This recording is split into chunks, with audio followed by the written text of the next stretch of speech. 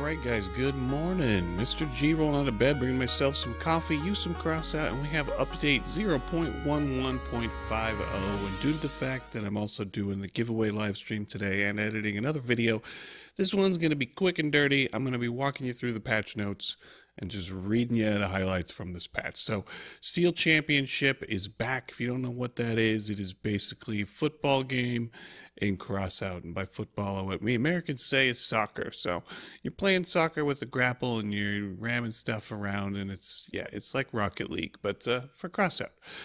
On to the next thing. All right, so it's going to be 3v3. It's going to last until July 22nd.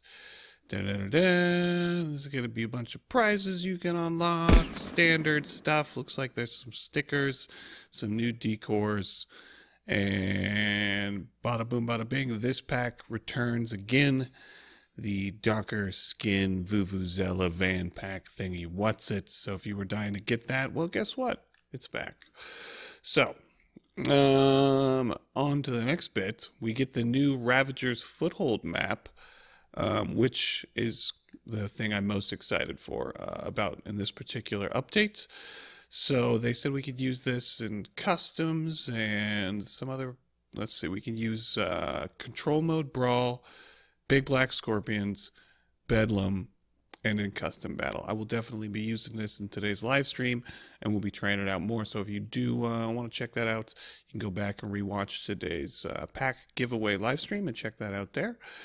They've also did some tweaks to the garage. So they improved the landscape of the test drive area near the shooting range, put some more clearance between the ramps, they made the puddles deeper, the area to the left of the garage is slightly expanded, and the volume of the robot effect is reduced during the crafting process. Well, we all love our garages, so thanks for putting a little bit of love into the garage.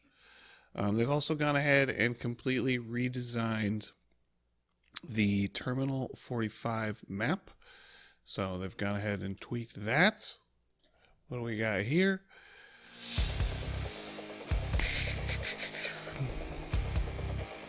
Yep, a lot of heavy metal action here for that. We don't need that. How different is this looking right now, guys?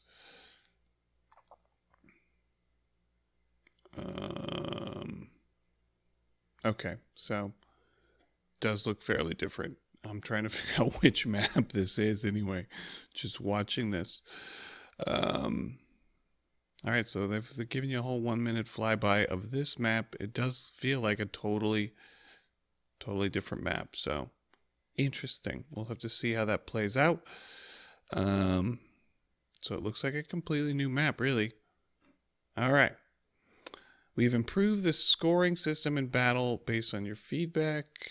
Points are awarded for destruction of drones and turrets. Okay, that's good.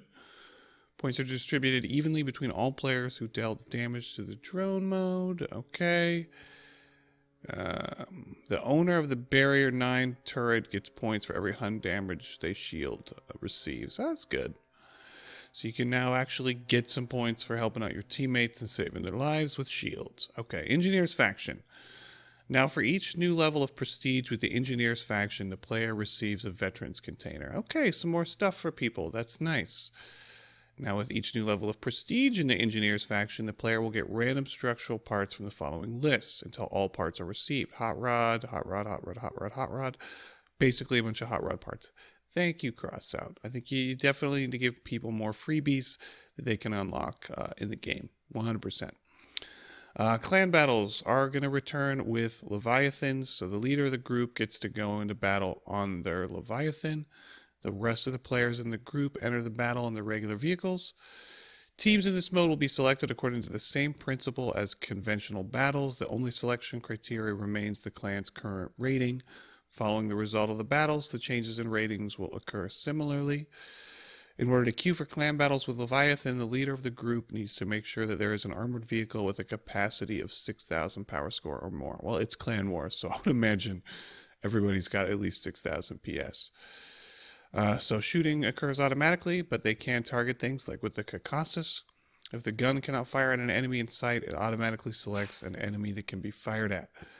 When entering the battle, Leviathan has additional abilities. Increase engine power for 50% for 7 seconds, and an acceleration or reloading weapons by 100% for 4 seconds. Abilities are activated manually. We covered that in our last video on updates. Dawn's children now have new rigs in raids, so look at that. More hovery Dawn's children things for you guys to blow up. Invasion, we added a test for effectiveness of Leviathans. If it was destroyed too quickly, no reward was given. Now in such cases, it is replaced by another one, for the destruction of which reward will be guaranteed. Okay, so they're making it a little bit less grindy. That's good. The Punisher is now going to get the same perk as other MGs, in that if you successfully land 40 shots, it gets a damage boost of 15%. Or not, I'm sorry, not 15%, 100% for 5 seconds. It's getting nerfed 15%, but overall, still, that's a massively good perk for that gun, and will be a buff for that gun. Now the Breaker gets its like extra life thing here, where if it was going to get blown up, it's invulnerable for 1 second. Cooldown 35 second. But it is getting a durability reduction. And it is getting a damage buff of 6%. So that's an all-around buff for the Breaker, which was already good. Don't know why they did that. The Blight's going to get a power score increase, like all light epic cabins. Okay. Meat Grinder. Improve physical model of the augers and their adhesion to armored vehicles. Now they deal damages to vehicles below them. Well, they needed a buff, so that was nice and good news, Tarjum. We're glad to see that. Also, this is kind of neat. All non-steering wheels now take up half the power compared to steering wheels.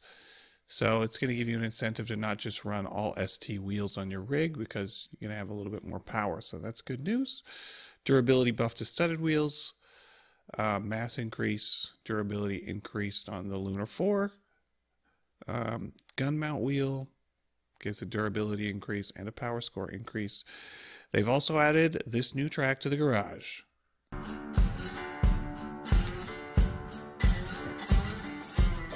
Big old truck.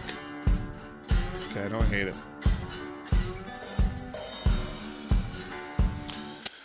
Alright, they've improved sound effects of heavy cabins, improved reload sound effect on the Orathron, improved sound effect of the Huntsman, optimized the sound of firing machine guns. Well, we'll have to wait and see how that plays out in combat. Improved mechanics of One Punch Man. Now the patch is issued if the enemy was destroyed by the player with one volley.